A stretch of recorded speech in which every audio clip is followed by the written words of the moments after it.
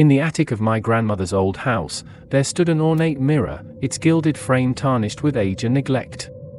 As a child, I would often sneak up to the attic to gaze into its depths, fascinated by the way the glass seemed to hold a world of its own, a world filled with secrets and mysteries waiting to be uncovered.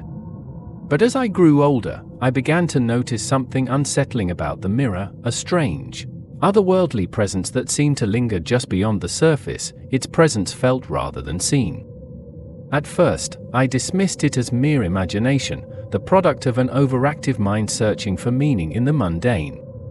But then, one fateful night, everything changed. As I stood before the mirror, lost in thought, I caught sight of a figure standing behind me, a shadowy silhouette that seemed to materialize out of thin air. Frozen in fear, I turned to confront the intruder, but there was no one there, only the empty expanse of the attic stretching out behind me. Shaken but undeterred, I tried to shake off the encounter, convincing myself that it was nothing more than a trick of the light. But as the days passed, strange things began happening. Objects moved on their own, whispers echoed through the darkness, and a sense of unease settled over the house like a heavy fog. Desperate for answers, I turned to the mirror, hoping to find some clue to the source of the strange occurrences that plagued our home. But instead of answers, I found only darkness, a yawning abyss that seemed to swallow me whole, pulling me into its depths with an irresistible force.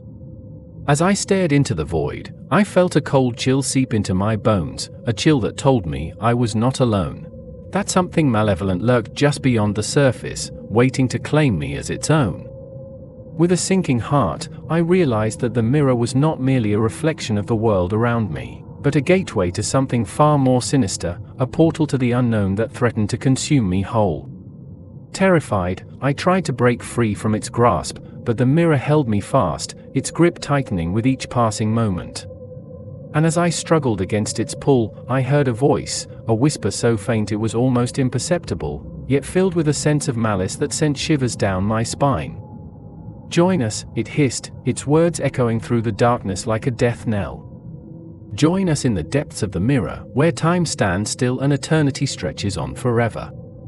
With a cry of terror, I tore myself away from the mirror's grasp, stumbling backwards into the safety of the attic. But even as I fled, I could feel its gaze following me, its hunger growing stronger with each passing moment. To this day, I dare not gaze into the mirror's depths, for I know that the darkness that lurks within is not easily tamed.